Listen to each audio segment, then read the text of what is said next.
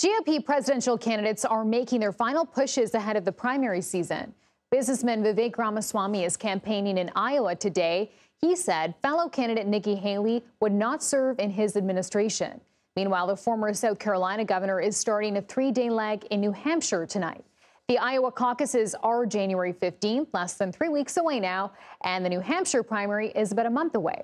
CBS News campaign reporter Jake Rosen joins us now from Manchester, New Hampshire, with more on all of this. So, Jake, I want to start with asking about Ramaswamy. He says he's going to be stopping all TV ads before the primaries. What's the strategy there?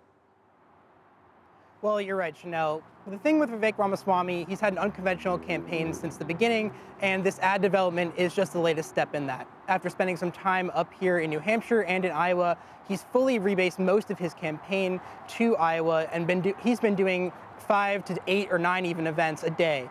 Now, this campaign pivot for him with ads really comes as crunch time approaches, like you said. They're focused on mailers, face-to-face interactions, door knocking. A source told me that while this is unconventional, they're really focused on meeting younger voters who will caucus for them, or they're hoping to caucus for them in Iowa, where they are, which is on their phones. So that's ads on social media, that's phone calls, texts, anything they can do to meet these younger voters who they hope to turn out exactly where they are.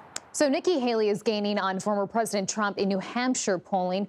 What do you expect to hear from her over the next couple of days? Well, Nikki Haley is expected to speak up in the North Country here in New Hampshire. I think the big thing right now is after she's been endorsed by Governor Chris Sununu in the state, she's making her return back to the state after that big momentous moment for her campaign.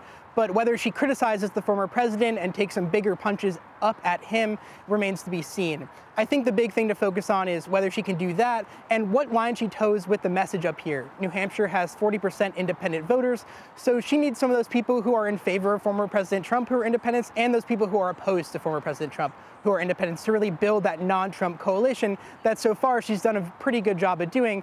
According to her latest CBS poll, she was in second in the state with a hearty lead ahead of Governor Ron DeSantis and former New Jersey Governor Chris Christie in the state. Yeah, so let me ask, just with 30 seconds on the clock here, Jake, about former New Jersey Governor Chris Christie. He's been focusing so much of his run on New Hampshire. Where does his campaign stand right now?